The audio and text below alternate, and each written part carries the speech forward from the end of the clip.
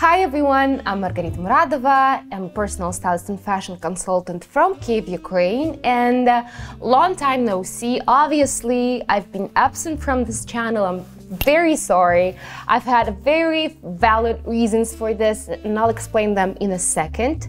So just saying that, first of all, I just took a pause for my mental health.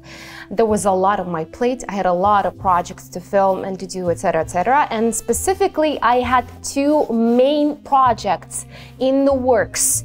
And one of them is literally launching today as we are speaking. So that's the reason of my absence. And another one is launching on March 1st, and it's going to be pretty major because that's the project that I've been working on for the last 4 years. But as of now, I'll tell you first of all about the project that we've been working on with our Morizmi team over the last half a year at least. It's a project called Mod Edit. It's basically a seasonal, shoppable fashion online magazine in a PDF form. And the reasoning behind that is, first of all, me being a stylist, I work with a lot of clients. I have a lot of stylists as clients as well. Also, I teach stylists to become stylists. So therefore, I know a lot of issues of people dealing with clothing, style, etc., etc. And second of all, inside our team, inside our beautiful Morizmi team, we have an amazing ex-chief editor of Harper's Bazaar Ukraine. Her name is Anna Zemskova. And we've been talking about having the opportunity to gain this momentum, to do something together that would totally make sense. And to me, totally made sense. And when we discussed this, it was like this eureka moment for us to combine the best of both worlds for us, editorial and styling. And in order to combine these two, what we came up with is basically a seasonal, fashionable, clickable, online magazine that's filled with more than 2,000 select items of different types of clothing, of different types of materials, styles, etc., etc., and also budget segments in different categories. So you will have all of your basics covered for the season. You will have all of your trending items covered. You will see trends and also how to implement those trends. And you will see a select of items in different fashion categories and budget categories within the trending elements. And also within all of those finds, you will be able to see how to style those things and how to implement these things into your own wardrobe. Also, you will see a lot of fashion capsules for different types of occasions in order for you to feel free to work within these capsules for this whole season. And at each and every time, the Mod Edit will come out on the first date of the first seasons. For example, the first Mod Edit will be on the March 1st. It will go off on March 1st. You will have the availability to click on it, download it, have it on your phone, click on it, always use it, whatever it is. Everything is very clickable in there. You will have more than 300 outfits created out of all the finds in this edit, as well as some niche brand finds, so brands that are not really out there, not very mega, not everyone's talking about them, but they're very cute. Also, we'll take care of making sure that we implement a lot of different budget segments, so we will have mass market, middle market, and luxury segment, as well as some fashion friendly and beautiful vintage finds.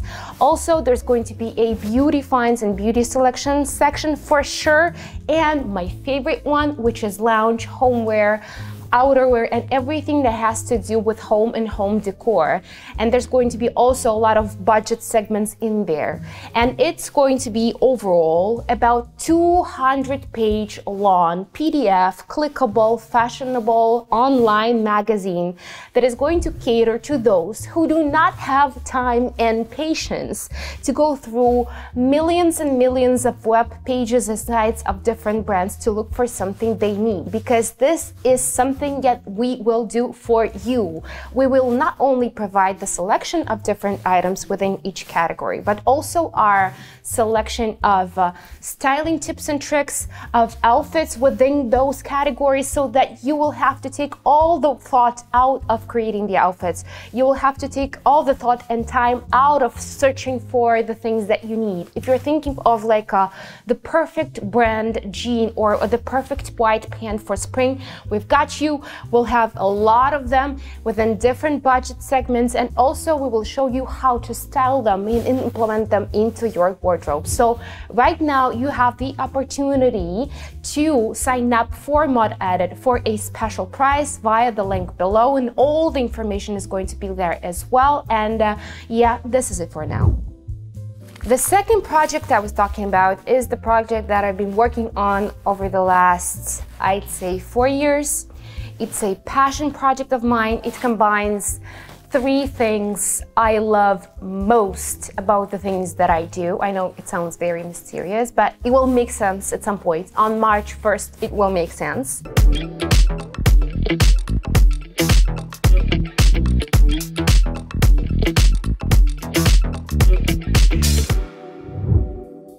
And let's get into the first topic of this year, because obviously all we want to talk about is trends, and this year trends are very, very cool and major. And the first trend we're going to talk about is 80s. And I absolutely love 80s, and also I want to mention the fact that it's very interesting that simultaneously we have 80s and 50s that are very popular, and they're polar opposites, because 50s are very like feminine and flowy and delicate, and 80s is all about feminine power, power shoulders, women becoming CEOs, etc., etc. So totally different, but very popular at the same time, which is very interesting, and also they're very combinable. And 80s, for example, is power shoulders, is oversized pants with a higher waist. 80s is definitely like big curls. 80s is men's suits on women. I love 80s. 80s also is very much about sports and implementing sports into your everyday outfits, which I feel like we're all very into. Specifically high tops, specifically sporty pants, sweatpants, jersey, etc., etc. All of these things are going to be very popular this year, and they actually have started being popular the previous year, like by the end of the previous year. So the things that you can look into first, if you're just tipping your toe into the 80s theme and you're not sure if that's your thing, let's start with the periphery, right? So whatever I'm saying, usually it comes here as well. So it's very useful to start with accessories, shoes, bottoms, and only then get into the top section, because of the proximity of the top section to your face section, it's very accentuated. So whenever you wear something like a blouse or a top or whatever over here, it's very in focus. So unless you're very sure about the aesthetic you're going for, about the item you're trying on, I'd suggest going down first and then going up next, and then maybe going total 80s look when you're very, very ready. But I feel like 80s is also something that's very subtle. 80s are not very out there. So the perfect example of 80s style, if you've seen the movie called Curly Sue, if you have not, it's a crime, and I suggest you do, because it's such a beautiful movie starring Jim Belushi. And the main female heroine there, not the girl, but the woman in there, her style is the total epitome of the 80s, of the 80s working CEO, women boss, etc., etc. Whatever she's wearing there looks stunning. So this is the 80s. So you can start experimenting with like implementing some of a bigger shoulder, then maybe some loafers paired with pants, trouser pants. Then maybe let's do high tops with classic cigarette pants. So combining different styles, not going all out right away, is the way to go. And the next trend we're gonna talk about is the trend that I'm literally wearing right now, is red shoes. Never have I ever seen so many types of red shoes on the runway. And this year, the year 2024, I tell you, is going to be the year of the red shoe. It's actually going to be the year of the red overall, but the red shoe is definitely the winner because it's so workable, it's so implementable, because it's so far from your face, so you can work with it. It's not too in your face, it's not too in focus.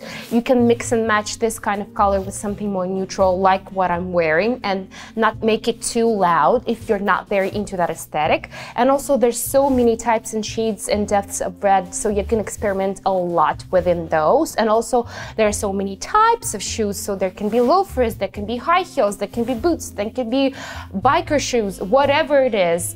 Red will work perfectly with whatever you have in your wardrobe. And a red shoe, and I'm not saying this lightly, a red shoe is an absolute must for 2024, and this is definitely something that you will be able to wear years and years to come. This is not like a one-off trend, so I recommend going into the type of a shoe that you're comfortable with, that you're usually working with. For example, you wear a lot of sneakers, loafers, ballet flats, or high heels, and take one type of these shoes and make them red, and then implement them in your wardrobe. And if you feel comfortable, you can go on and buy more shoes, but actually I'd suggest staying with a couple of pairs, just not to go overboard with the red theme. The next trend is something that's very reminiscent of, I want to say, 2010s. It's very boho. It's very kind of chic, but grungy chic. It's fringe absolutely everywhere. So fringe details on dresses, on skirts, on bags, on your accessories. And this comes very in because one of the most popular aesthetics for this year is indie sleeves. And this kind of an indie sleeves aesthetic is a very specific type of a mix of boho and grunge that's been very representative in Mary-Kate and Ashley Olsen style in 2010s, and also Kate Moss's style. So something that's kind of like dirty, ripped, smudged makeup, but still grungy, but still chic. This is somewhere in the middle, somewhere in there, there's indie sleeves. And fringe is a beautiful way to implement this kind of an element of this specific style into your clothing without going overboard, because indie sleeves is a very specific out there aesthetic and not everyone is into that. But even a minimalist can use some fringe in their outfits just to give some texture to their looks. So fringe can go literally a long way. And the next trend is literally this, emotional support bags, just as they are. And if you ask me who started this, it definitely was, I think, Jane Birkin. So basically this is also a Birkin bag. It was named after Jane Birkin, and numerous times when she was caught with the bag, she was caught with the bag overflowing with stuff. She wasn't very precious and delicate with the bag. She literally wore it to the bone. She put a lot of tchotchkes in there, she put her shoes and whatever in there, food, baguette, whatever, and she didn't like make it look like it was a very precious thing because she wore it, literally wore it. So this is something that's going to be very in this year specifically. We've seen this on runways already on Miu Miu shows and other shows, Balenciaga. They try to imitate the whole Birkin, messy Birkin look. And this is literally what I took here to my shooting location today. So this is not even an imitation. I have a lot of stuff in here. I have 2 cosmetic bags. I have a pair of boots in here. I have a nori snack, and yeah, I have a lot of stuff in here. So literally emotional support bags are something that's going to be very in this year, and I'm really happy about this because I feel like fashion has to be more wearable. I feel like fashion needs to be more accessible to people who are wearing it, as opposed to just looking and posing, as opposed to wearing micro bags that are like absolutely useless unless you're just putting like a coin in there or something. I feel like fashion needs to be more relaxed, and it is becoming relaxed and it is becoming more inclusive. So I feel like this is also a step towards that direction. And the last trend I'm going to talk about is a trend for specifically semi-sheer dresses. Obviously, we're talking about not like completely sheer dresses, but semi-sheer dresses and tops are going to be very in this year. And the way to do that properly is actually to layer. What I'm saying is not necessarily just being like going bare and like wearing nothing and then wearing a sheer dress over it, but layering a semi-sheer dress with specifically a brighter, more contrasting underwear, maybe leggings, maybe I'd say capris or shorts or whatever, to bounce it up, to mix it up, to make it less sexy and more controversial and more interesting and more contrasting. And semi-sheer dresses are going to be very, very beautifully paired, for example, for this specific season. So for the beginning of spring kind of ish, when it's still kind of cold outside, it would be beautiful to pair a bigger boot with a semi-sheer knit dress. For the warmer season, it's definitely going to be, I'd say, maybe Roman sandals, maybe flip-flops, something that takes out the seriousness and the sexiness and the edge out of the dress. But if you want to go there, and you can go there, absolutely, you can go the sexy way, you can take some high heels, maybe even like pointy high heels, red pointy high heels, so do two trends in one, and then a semi-sheer dress, and then maybe put it over a contrasting underwear, and then maybe take a textured bag or clutch, and that will be your stunning, beautiful, very fashion-forward evening look. And let me know in the comments below which one of the trends for this year is the trend for you. Check out Mod Edit and make sure to subscribe to Mod Edit before the special price is out. And yeah, I'll see you in the next one. Bye!